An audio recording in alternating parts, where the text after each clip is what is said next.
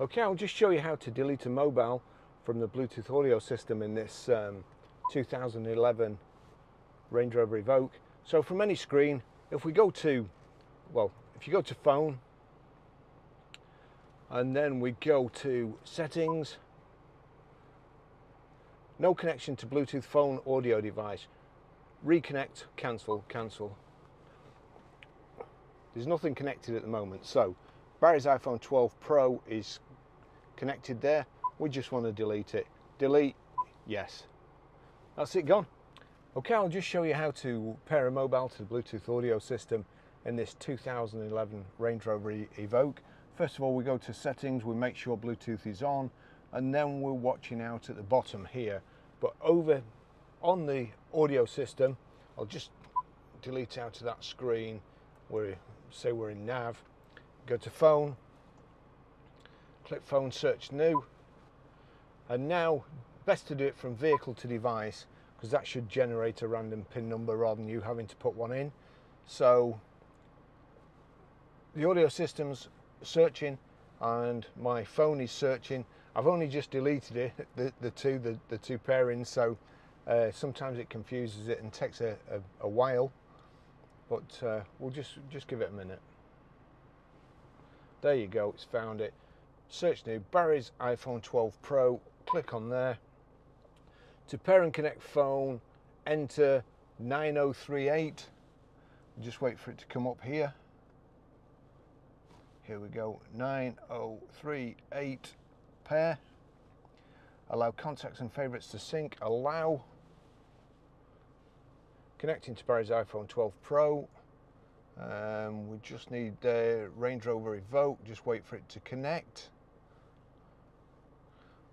Connected. So the phone's connected and that's it. The audio system's connected too. Great thing with this system, in this particular car it's got Meridian speakers, so if I go, I'll turn this down, I'll go to my tunes, I'll click rainbow, I'm going to turn that down, click play. You see at the bottom there, if I click on that, there's a tick next to Range Rover. That means that any audio that plays on your phone, if you've got your audio system set correctly, it will play through the speakers in this, and the speakers are fantastic. So it's playing, it's turned down, we go over to, or we can either go over to audio here. It's already playing there. Now what I'm going to do, I'm just going to show you what to do if it's not. So it's no good doing it the easy way, is it? So right, we'll just go back, we'll go back to nav, click play again because it's gone off. So we want this tune to play through here. We go to audio video and then my music. It's on auxiliary at the moment and there's a plus here. If there's not a plus, just click out of it and go back in, or click into something else and the next time there'll be a plus there. And then we want Barry's iPhone. See my music, oh, timed out, so we'll do it again. Barry's iPhone, click on that. So that's showing, it's playing the track that's on here. Now I'll turn it up.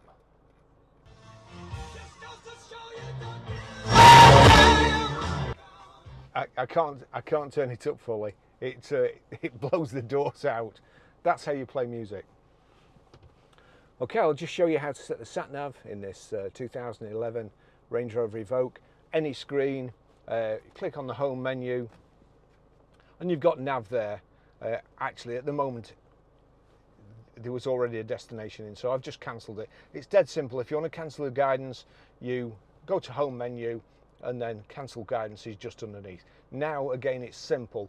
Navigation, destination entry, that's all I have to do. Click on that, destination entry. We want postcode. We're Grosvenor Garage, Blackburn Road, Higher Walton, and then we are PR, let's come up to numbers, 5, 4, E, A. So that's it. Thanks for ringing right that specific time. So PR54EA, click OK. And then destination. We're waiting, it's looking for it. Destination's nearby. And now the screen's come up. there should be a go there, but because I'll tell you what, I'll do it again. I'll do it to our old place because we're actually here, and I've confused it completely. So, nav menu, destination entry, postcode, PR5 4JS, PR5 4JS, click OK. Destination, click again on destination. The destination's been set at PR5 4JS. Now we've got go in the corner, we click go. Guidance will start when you join the highlighted route. That's it, that's how you do it. Thanks for watching.